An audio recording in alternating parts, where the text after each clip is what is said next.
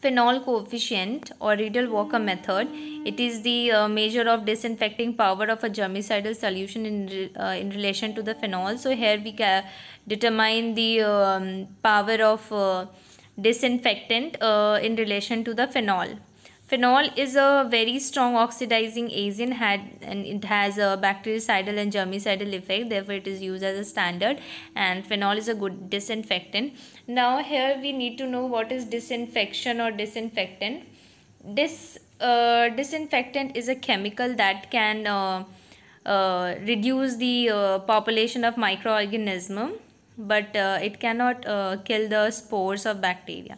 Okay, so this phenol contains the aromatic and carboxylic compound, and as a disinfectant, phenol can disrupt the membrane and can denature the protein.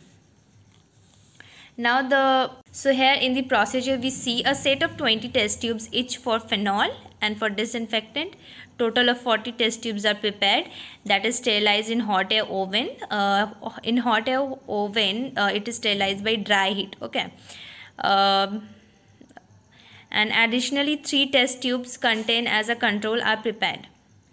Now first the disinfectant tubes are taken and the culture of Salmonella typhi is taken, and from the culture we will inoculate all these 4 test tubes, and we will make a dilution that is 1:100 ratio. 1 is the part of culture and 100 is for water, and 0.2 ml of this culture is inoculated, and this is marked as a 0 minute. After 2.5 minute interval we will take from this to this, from this to this one, from this to this one, like this, and which contain the 5 ml of nutrient broth. And now after 5 minute of interval we will transfer this sample to this test tube, from this sample to this test tube, like this. We will perform up to 7 minutes of 5 ml nutrient broth. We will transfer it, and to prepare positive control we will take 5 ml of nutrient broth and 0.2 ml of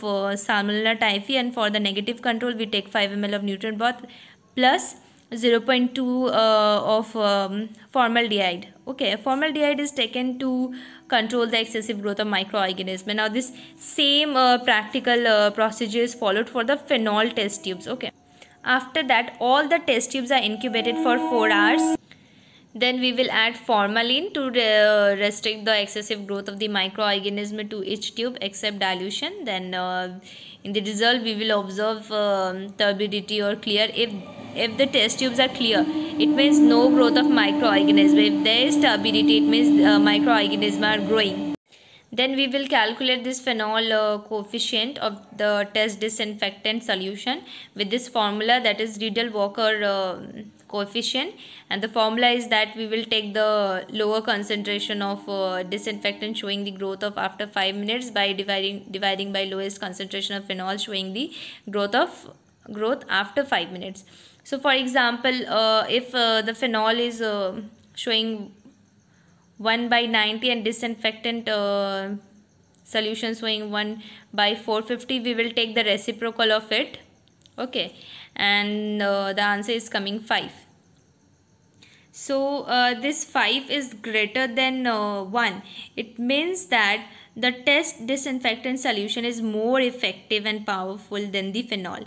So here we see if the value is greater than 1, then the test disinfectant is much more powerful than the phenol, and if it is less than 1, it means the disinfectant is less effective than the phenol. And if the value is equals to the 1, it means the test disinfectant solution is equals to the phenol.